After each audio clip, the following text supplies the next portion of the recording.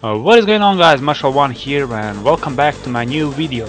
Today I'm gonna show you how to make custom thumbnails for your YouTube videos. In my case, I'm gonna do gaming custom thumbnails for my upcoming YouTube videos. So basically, at first you need a picture that you like, and if you want you can also take another one of the things that you're gonna use.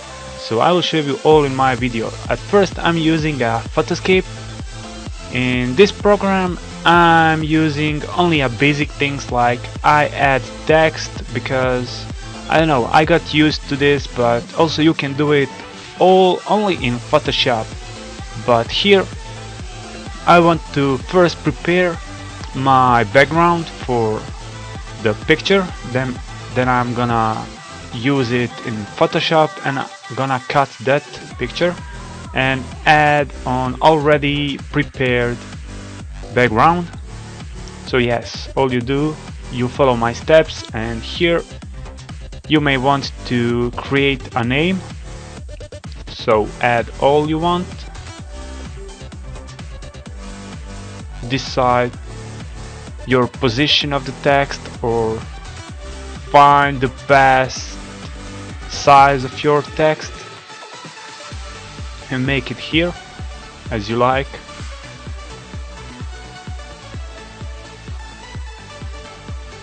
And you can add some bloom or effects, any effects of your choice, simply wherever you like, but most of the time I'm using a blurry background because I want to make it as a picture that will be in second plan, because what I'm gonna present on my video I want to be in first plan, because here I'm making a gameplay video with PKP Pechenek and I want to add that gun in first plan and background in second plan. And of course, pay attention on your text, it needs to be big so people can notice what you gonna show them, so when they search for video they can insta see what is your video about. So next step, you're gonna do those two pictures, you simply select and drag them in your Photoshop. So now what I'm about to do is I take this tool and you're gonna go around your picture and mark what you wanna select, so you can simply click and drag it on your picture. So I'm gonna speed up this part so you don't wait long.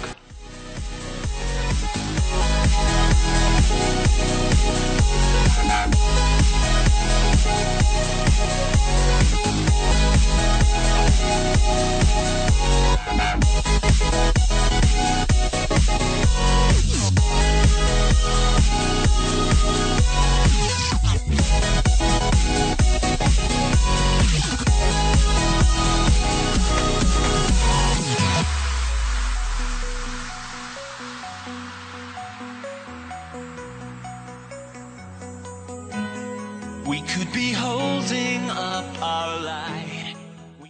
So after you did this, you simply click this button and drag it to your background. As I told you before, this was my first background that I didn't want to be in a second plan, and now I took this, so I removed the unnecessary text because I don't want to be this on my picture, because I want really clean picture. So you can use it, this option, and clean it.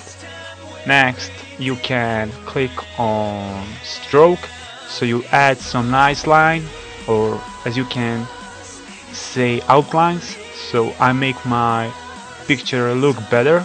Then you can take a rubber and zoom in to see if there are some unnecessary parts from cutting, so you can delete them. And if you press right click on your workspace, you can choose and select a type and a size of the rubber. So you simply just clean those unnecessary parts so it looks better. And of course, what I told you before, just have in mind to make a decent size of the text on the background so people can notice what you have in your video, because it's more simple when they see a picture and big text on your custom thumbnails. They will already know what the word is about and what's the video about. Of course, you can use any custom backgrounds from Google and you can download them and edit in Photoshop in your pictures. Here I did brightness, and next one I'm gonna do is outer glow, because I want something around my picture to shine and look better, but it's not necessary. It's up on you and your choice, and you can change anything you want here to be bigger or smaller. Also, you can take blend mode, so you may want to test those options by yourself so you can check. And also you have inner shadow or inner glow. Also that will give some nice look to your pictures, so I'm using this only to make it look better, but believe me, it's not necessary. If you don't want, you don't have to use that, so it's up on you. By the time you will really explore it and see what you like and how you do, I'm only showing you basic things. Also, I have some transparent pictures that I already prepared before, and for those videos I'm using them, so I don't have to cut them all the time, and I simply drag them and resize, rotate them as I want, and it's pretty fast and it will take less time to edit or add them. So yes, I'm gonna place it like this.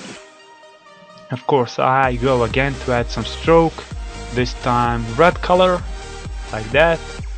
You can go to image, you can choose auto contrast, auto levels, and wherever you want, but I like to make it by myself to edit contrast as I want. Here you can make a fill or opacity, see, so it's also nice, and in some cases you will really need it.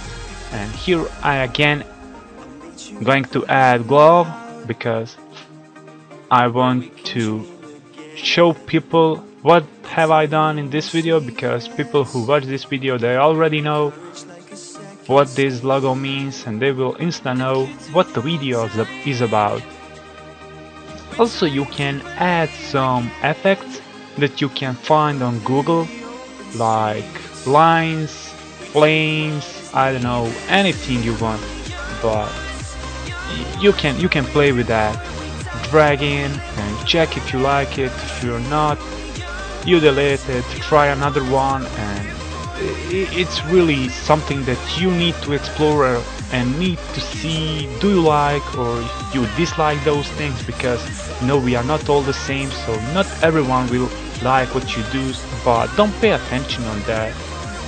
It's all okay until you like it. So here I'm trying to add some blue lines, but I think they will not fit on this video. Yeah, of course they will not, because I don't have anything of this color here, so I will delete and try to find another one. This is too bright, but I think this one can be used to make some shine around my ProKill logo. So you need to change here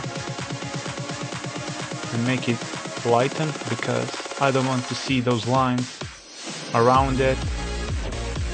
And all you need to do is find a nice place where you want to make it. You can make it smaller or larger, rotate it as much as you want.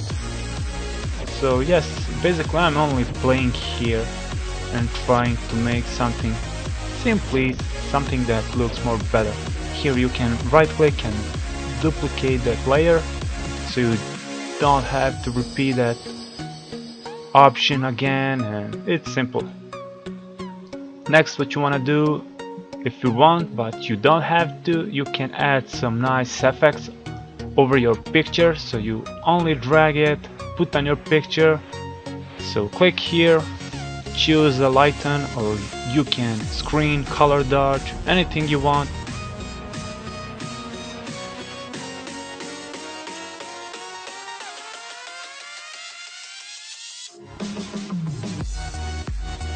And as you can see, this looks too bright, so I'm gonna make it fill to 53%, or I'm not sure if this is okay, but we're gonna make something.